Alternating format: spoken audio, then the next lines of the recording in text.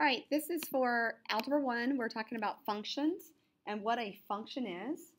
So on your paper, would you make sure you go ahead and write functions? And we're going to look at the definition.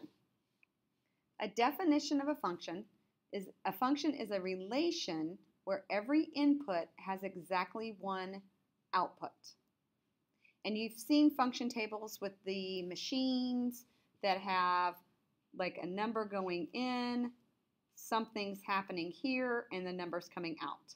So you have like a little robot, and it might say, a 4 is going in, something's happening, and you're getting an 8 out.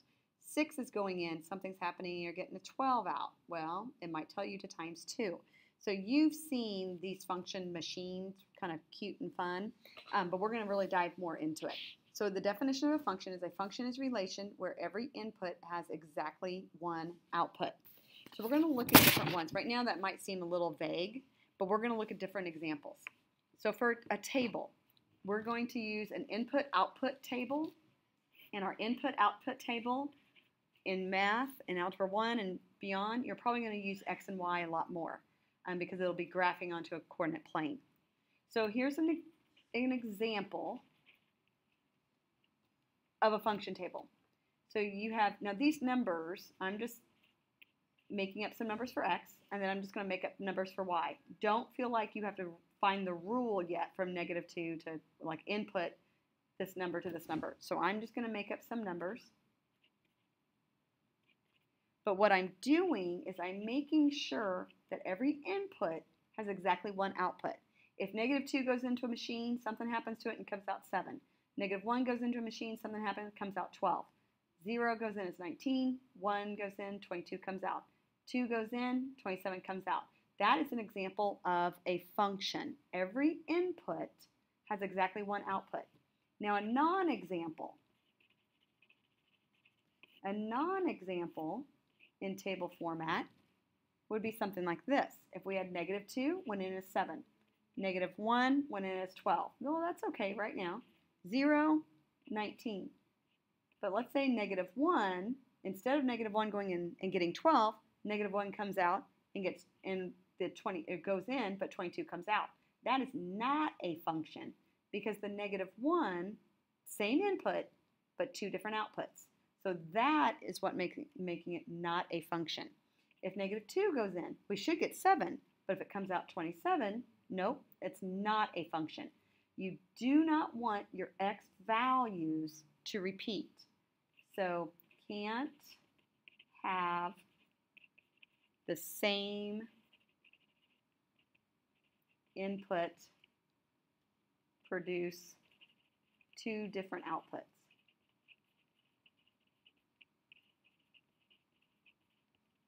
So you don't want the same input. These are your input numbers and these are output numbers. Think about science too. These are also known as your independent variable and your dependent variable. Okay, so you can't have the same input produce 2 different outputs. So for an example here though, here's another example that can be a function. What happens if you have -2, 2, 0, let's say 2, 2, 2. You can have the Y values repeat. So the outputs can repeat. Output can repeat. The inputs you do not want to repeat. Okay, so there's a table format. All right, so let's look at the mapping. In fact, down here, I'm going to have you split that up. And I'm going to have you also put ordered pairs down here. Now, a mapping is very similar to a table, but it looks like this. So here's an example. So example would be like 1, 2, 3. And this 1 is being paired to 4. This 2 is being paired to 5. This 3 is being paired to 6. Don't worry about the rule right now. We're just identifying functions. Every input went to exactly one output. Okay, here's a non-example.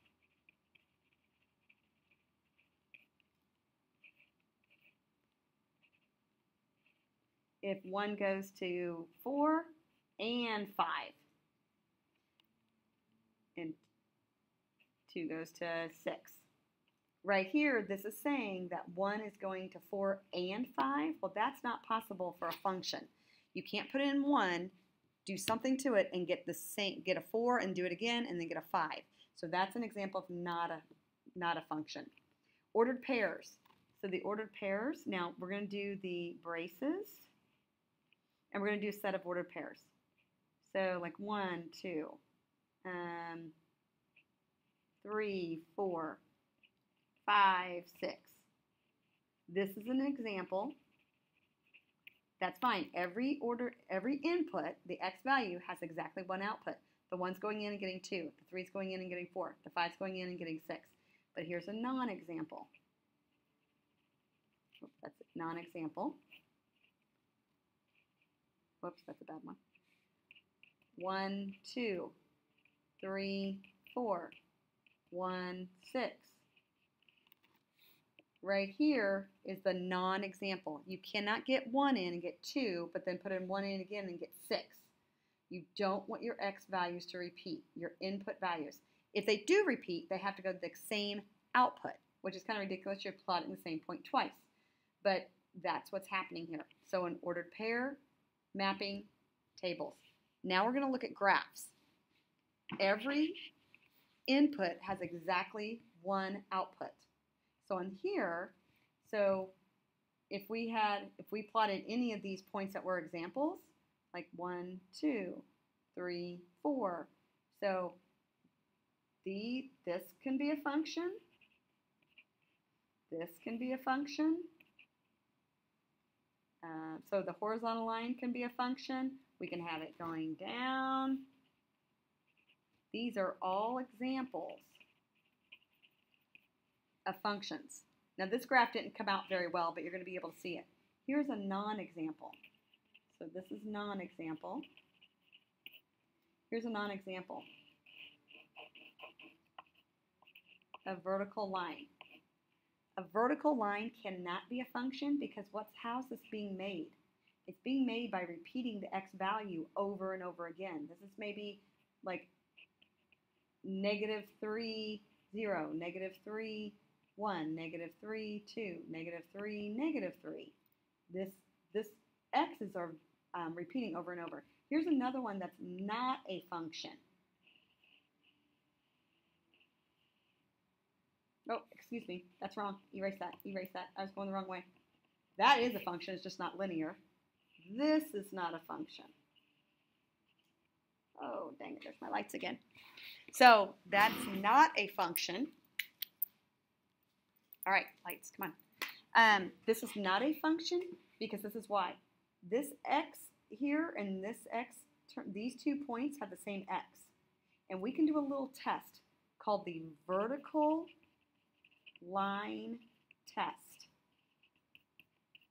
If you draw a line going vertically down, whatever you're trying to test, if it's a function, if it hits more than 1 point, it's not a function. If you draw a line straight down and it hits more than 1 point, it's not a function. If I draw a line from straight down this one, I only hit this point. This line here represents a function. So vertical line test means if you draw a line straight down and you hit more than 1 point, it's not a function. If you hit just that point on that line, it's a function. Okay, so you're going to be doing some work about identifying functions first. Make sure you have all these notes ready for our workday tomorrow. Thank you.